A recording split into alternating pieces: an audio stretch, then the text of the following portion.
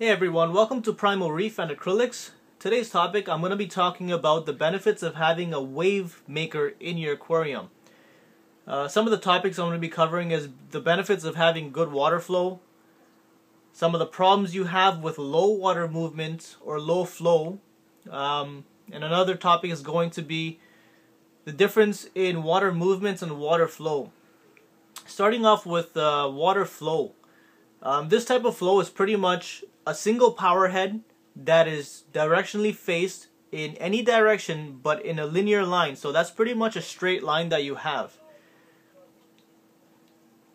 So yeah, that's you can recreate that by having one or two or more power heads that are angling in one direction. So for example, in my aquarium now, on my left hand side, I'm sorry, the reflection is kind of bad because the sun's out, but I have a WP40 which is on a linear flow. That's a one-way direction, so you see the water movements by the surface. It's one way all the time. If you have this type of flow, there's going to be issues in your tank, because this type of flow, every single time you feed and every single time there's fish waste, it's going to settle in certain spots in my tank where there's dead flow, meaning there's zero flow. This type of flow is pretty much, it's beneficial if you have multiple power heads, meaning more than 2 or 3, because you want to have a constant random flow. So for guys who don't want a wave maker and you have a single power head that's facing one direction, please go ahead and buy more power heads depending on your budget, because you want to have as end of the day, you don't want any detritus building up in your tank. Okay? So that's water flow, a one-way directional flow, just like the ocean's current. That's a one-way directional flow. The second is pretty much water movement. This is a back and forth surge, like the movement in the water, that creates when passed over a reefed aquarium. A reef, sorry, in the ocean. This type of flow is pretty much best to use when creating the typical conditions found in the depths of the ocean of less than 40 feet. Okay, so I hope you guys got that. When in an ocean, you have different depths. Different depths will have different types of flow. The reason why nature has created a certain type of flow in certain type of depths, it benefits certain type of corals. So you won't find LPS corals in 100 foot of depth water, because the temperature is not the same, the flow is different, it's not going to get certain type of nutritions, and it's not going to grow, period. That's why nature has replicated to have certain type of flows in certain depths of the ocean. So meaning the first 40 feet has what's called a wave movement, a water movement. Water movement is the back and forth surge created. Most corals pretty much do best in turbulent water. So right now, in my aquarium, we have a linear flow. So in a linear flow, if you look at it, there's not much involved, just a regular flow. So in the ocean, in the first 40 feet, this is what you're going to have. You're going to start having a wave motion, okay? So looking at my water surface now, you see that it's causing a wave, a very slight wave. Now what's good about having a wave maker, especially a Vortec MP40, which is a more of a reliable, a Vortec and a Ecotech Marine, which creates a Vortec, and then you have the Tunzi pumps, which both have different types of wave maker. Again, do your research and find out what benefits you, what's more reliable. Right now what I have is a WP40, which is like a Chinese version. It is much cheaper. It's roughly about $100.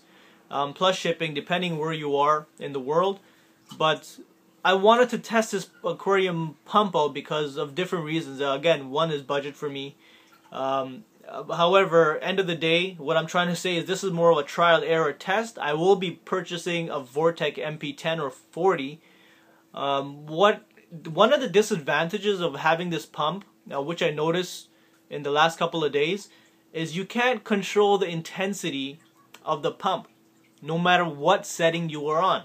It has preset settings. So right now this pump, the way it shoots out the wave, I'll be very honest, it's a little too powerful for this 4-foot tank. You really have to position certain corals all over the place. I think with this pump, if you have an SPS dominated tank, it would do wonderful because SPS corals need strong flow. However, with LPS, I gotta put that, if you look at my top tank, top left hand side, that LPS, the frog spawn, it is a pretty big frog spawn. It goes 12 inches in length and 12 inches high. But as you can see with the waves that I have in the aquarium, it's not doing too well.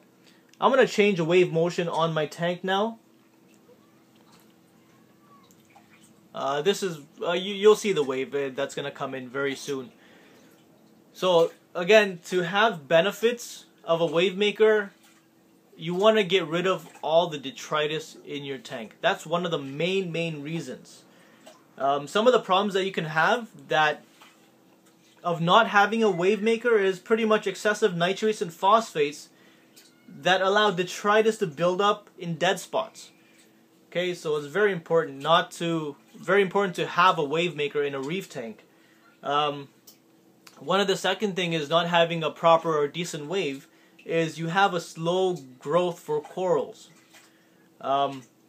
It's pretty much ineffective or reduced biological filter from live rock. So when you have a one-way directional flow, you're going to have a lot of detritus built up in certain spots.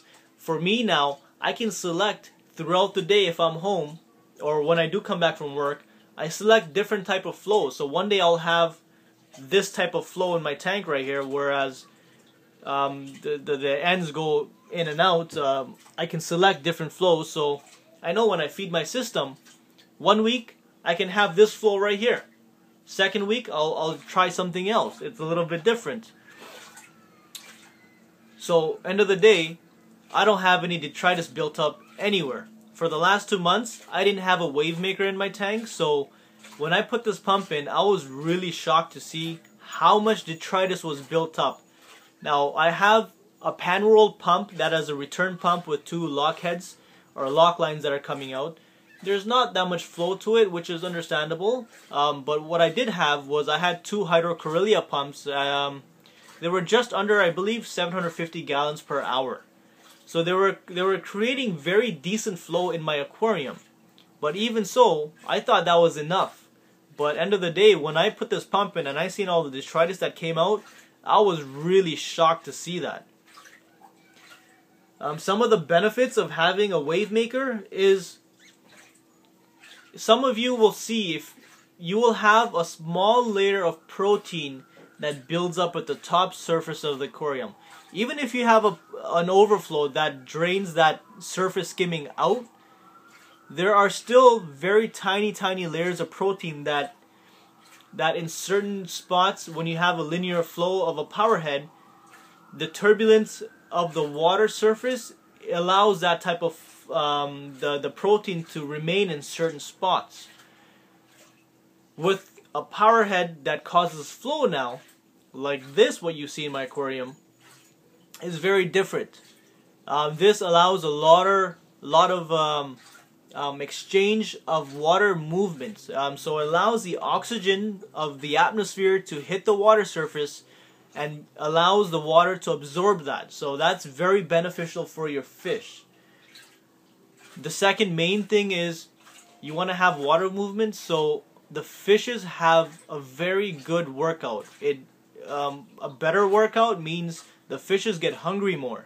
And when they get hungry more, they're going to eat more.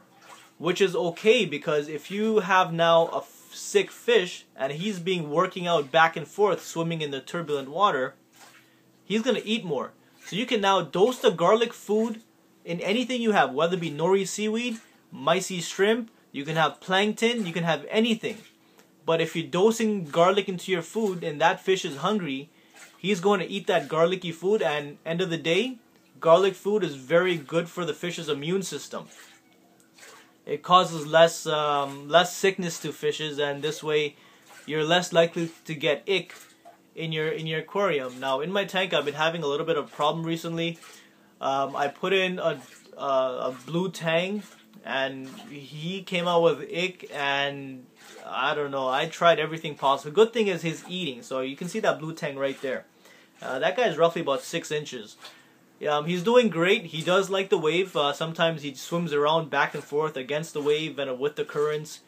He is eating, which is a good thing about it, because the wave is probably making him hungry. But because of a big fish in the aquarium and the amount of ick that he had, sad to say, my Tomney Tang died, and my 2.5-inch blue throat female trigger, he's been sick, and he's not doing too well. If you look at the bottom right hand side, that trigger he's locked into the rocks there.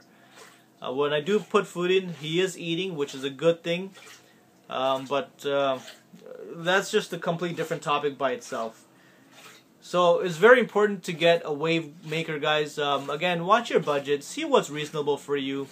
End of the day, I would still stick towards a Vortec MP40 or MP10, just for the reason of controlling the power of the pump. No matter what pump setting you have, it's very important to select it, because now with this pump that I have, I can't go ahead and select the intensity of this WP40. Alright, so there's many benefits. I will suggest everybody and highly recommend it to buy a wave maker for your tank. You will see the results. Period. Okay, if you guys have any more questions, please let me know. Subscribe. Any comments, post them below. And if you guys have any advices, please help me out. Help everybody else out. And thank you very much for watching. Stay tuned for future videos of Primo, Reef, and Acrylics. Thank you, guys.